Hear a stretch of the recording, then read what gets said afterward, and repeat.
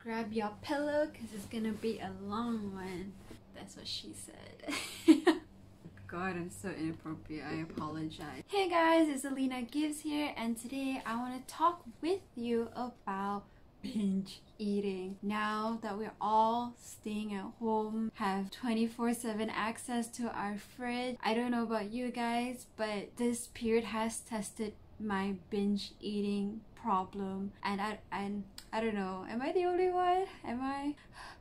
The reason why I want to talk about this is because I think that people overlook how critical and bad how binge eating can affect your mental health, obviously physically it'll affect you, and just generally your perception about yourself and your relationship with food. In this video, I do want to cover some of the tips that I've personally found very effective for me, and also tips I found online that I think would be very, very good if you are experiencing the same problem with binge eating and want to overcome it. I've personally experienced binge eating way back in 2014. Going back to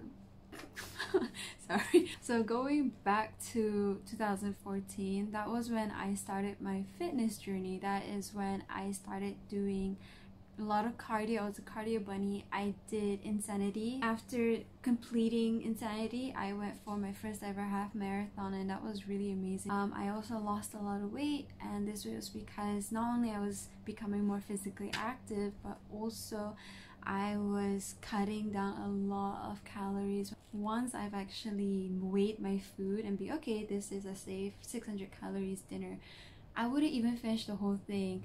I'd subconsciously think, oh no, to cut down more weight, I need to like eat less of what I'm eating. So I was kind of tricking myself to eating lesser and lesser.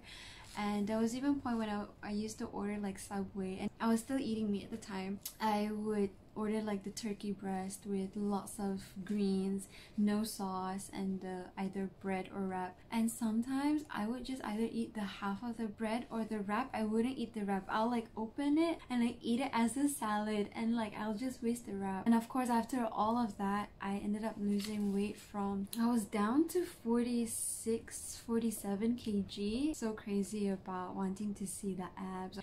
And it was until the point that my body couldn't handle the restriction. My body couldn't handle it, and it started to fight back by making me have these urges to want to overeat. So how it happened was, there was a few nights where I couldn't go to sleep, and my body and my mind just like constantly craving the thought of like brownies, pancakes, and like sugars. I started thinking a lot about donuts. So the next morning, I got into my car and I drove to the petrol station, not to fill up the car, but because there was a Dunkin' Donuts, and I bought a box of 6 donuts.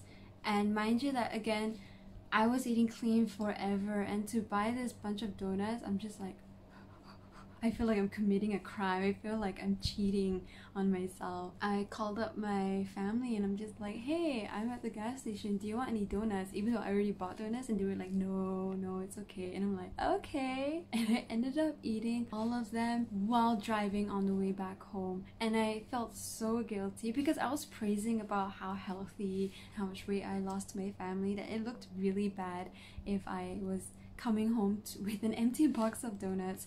So I like hid the donut in my backpack, and I just went to my room and I shredded the donut box and then put it into my bin, and I scattered it. Like I had 2 bins, one in the bathroom, one outside, and I separated it, and like it was like as if I'm trying to hide a crime scene. It was so bad, and that really just became the beginning. And then at night, every night, I would wait until all my family members were asleep. So once I got into the kitchen, I'm like, okay, time to start cooking. And I swear, I felt like my body was suddenly taken over by something else and someone else, and I was watching myself move from a third perspective, from a third person, and I could see myself opening the fridge. I naturally just knew what to get. I took out ingredients. Suddenly I was making pancakes, and like I wasn't even stopping there. I made like a stack. When I say stack, like 8 to 10 pieces of like small to medium sizes. Not only did I just eat the pancakes on its own, I like took, not even like, I didn't even take like a tablespoon and spread. It was more like I took the entire tub of butter and I would not cut pancakes. I take the whole pancake and I'll slab it and literally scoop up butter with my pancake so the pancake was a spoon, and I just ate each pancake piece with a slab of butter. And that happened for a few nights, and then the next week it was like, okay, something else, and I started baking. Like, this was 2 to 3 a.m. and I was baking as if I was so dedicated. I made the brownies from scratch, and I'll just eat the entire thing like straight away. And eventually it caught on to my main meals when I used to only eat like the salad and the protein. Then I started double the carbs, and then started putting more oil into my food and putting back more salt into my food, and it just like affected my entire meal, my entire diet. And it took about 1 whole month and of constant binge eating on like potato chips, making fresh baked goods from the kitchen at late at night. Yeah, my body just like really caught on, and I gained twice the weight that I lost. Like, bro, it was so bad. I was so embarrassed, especially at the time. That was when I started uni, and so the first semester people saw me as that skinny girl who was cardio bunny and super active, and then to the second semester I was like a plump. Yeah, I know that was a really long explanation about my background, but I think it's very important to tell you guys about it so you know that what I'm about to tell you is definitely something that I found very effective. And of course, it's not going to be 100%. I do want to make sure that you do not have this perfectionist mindset, and to take it as just part of your journey. And yeah, just to also let you know that you're not alone. So let's get into the tips. Now, first thing first, don't diet unless you really enjoy it. Now, again, this goes out to people who are dieting for competition purposes, or maybe they just enjoy it. It's fine, but I would highly recommend you seek out a professional first about this, so you can understand your body, not just about like your weight, your height, and your basic BMI, but also about your hormones. I think people underestimate how hormones can play a huge part into the development of your body, your mentality. Seriously, go find somebody who's either a nutritionist or even a fitness instructor with a very complete profile of female clients, or just generally clients who have overweight issues or eating disorder issues, to assist you with this problem. I definitely learned my lesson with calorie counting. Not saying that I don't do calorie counting anymore, but I'm just a lot more mindful about approaching towards it. Now, the second thing is having a very regular eating pattern. I've heard in the past people saying, or even now, time to time, I hear them saying that, hey, if I skip my breakfast and I wake up later and skip it and I go straight to eating lunch, wouldn't it be good for weight loss because I'm eating less calories? Now, by right, in terms of the numbers of what you take in, sure, is a lot less, but you also have to consider how much calories are also being burnt as well. So how do you balance that out? And the second point is also about your metabolic rate. With you eating less, it's obviously going to reduce the rate because your body is not being trained to break down food consistently. So when you disrupt that, it will definitely disrupt, your ability to break down food faster, and which obviously allows you to burn your calories faster. The thing is that don't just think about frequency, but also when you eat at your time of your breakfast, your lunch, your dinner, or even you have a supper, fine. Make sure you really eat. Don't be like me and be like, I'm gonna eat half of my lunch and then I'm gonna be hungry anyway, like, duh. I'm sorry if I'm looking down a lot. I actually have a book where I write down all of my notes because I think it's really important that I don't go off track. Focus.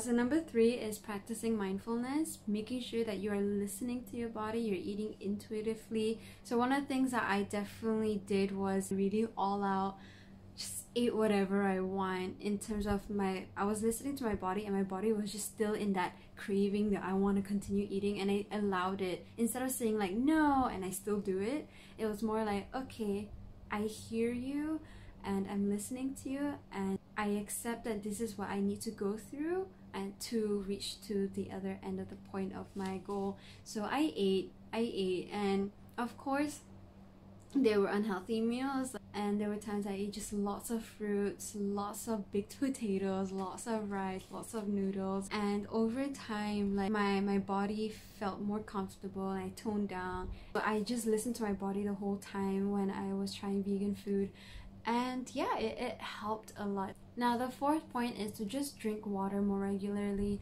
Every hour have a glass of water. I know it sounds like, oh my god, but I have a small bladder. Like, me too, bro. I feel you. But like, it's so much better to keep yourself hydrated, because sometimes you're actually hungry not because you want food, it's actually you're thirsty, and naturally when you're thirsty you think of having sugar, having sweets, and you just can't make a decision very clearly because you're dehydrated. And so having water allows you to have more control on your mind and just ensure that you're not acting out because of another reason, you know. It's like, what if I ate but I never felt satisfied? It's because I never actually wanted to eat in the first place, like. Now my other point is to eat lots of fiber,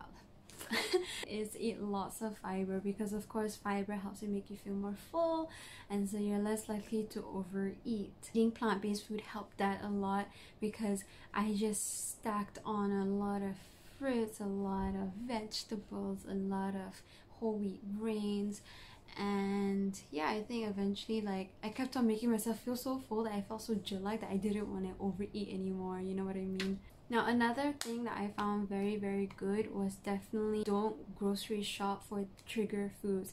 Like, when I say trigger foods, like for example me, I know that if I see a chocolate biscuit, that's a very specific trigger food I know about myself. If I see a biscuit with a layer of chocolate or like some wafer with chocolate, I know I will get triggered and it will make me challenge mentally inside, like, I want more, I should. So I try my best to not have that in my house, in my kitchen. But just generally, you want to practice not having your trigger foods in your house. Now, does it mean that you can have other snacks in your house? To be honest, I think it's okay, because it's more about the specific kind of foods that trigger that binge eating problem. Not all food can do that to you. Like, for example, I can have this biscuits in the kitchen and all that, but I don't get so triggered to eat biscuits. I'm like, they're okay, I'll eat like one or two, but I never end up overeating them. But when it comes to chocolate biscuits or chocolate wafers or chocolate, I get all like, I want. Another important factor that I didn't actually think about this, I was looking up online just for examples and like ideas, and it was about sleep. And it's true, when you don't have enough sleep, you're naturally just a lot more tired, and to have more energy, your body, okay, to have energy, I need to break down some food to get that energy, and so you naturally, your body will tell you, go eat. So Ben and I were practicing this thing. It was really a good idea that was recommended by him, was to try sleep at a certain time and just don't set up an alarm and see what time you wake up naturally, and practice that until you start seeing a pattern, and then you know, okay, this is the number of hours I naturally need when I sleep.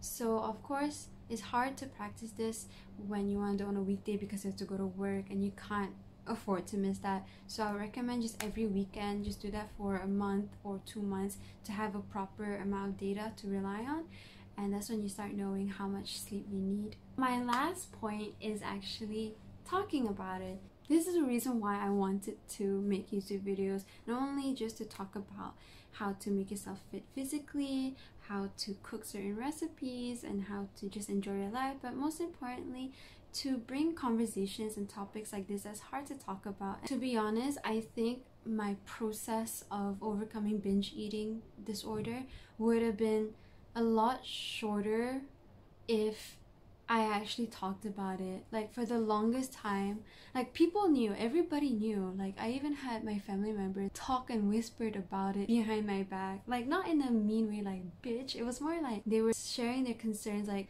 it's really hard. And yeah, I just didn't talk about it. Like, everybody knew, everyone knew that I gained a lot of weight. I knew that I gained a lot of weight. I just didn't know how to talk about it. It was one of those elephant in the room, you know? You're like, okay. So, and I think what's worse is that I think out of all the people, only like, I think my sister and another friend, who unfortunately we're not friends anymore, were the ones who approached me about it and said that, hey, it's okay, and like, your body is fine, and like it sucked that sorry, I'm feeling emotional, but it sucked that that it was so embarrassing that I couldn't or wanted to talk about it with anybody. I think that if I had to go back and redo what I did, I would definitely have wanted to make it more okay to talk about it, to seek out for help and not be afraid to ask for advice. Like for the longest time I just kept myself in a corner because I was just so ashamed, I was embarrassed, I was scared about what people were gonna think about me. I was scared about also food. Like I didn't have a good relationship with food at that time. I thought that, oh my god, like I just can't eat anymore because I feel like I don't deserve to eat, like I'm just destroying my body every time I eat. And it was really bad. Like it was so bad. That is all I have to say in this video. I don't want to go too long because it's quite long already. But I hope you find this video very useful. I do want to start bringing more content about mental health. I deeply believe that your mental health is as important as your physical health, and not just for your fitness journey but generally your career and your self-development, you know.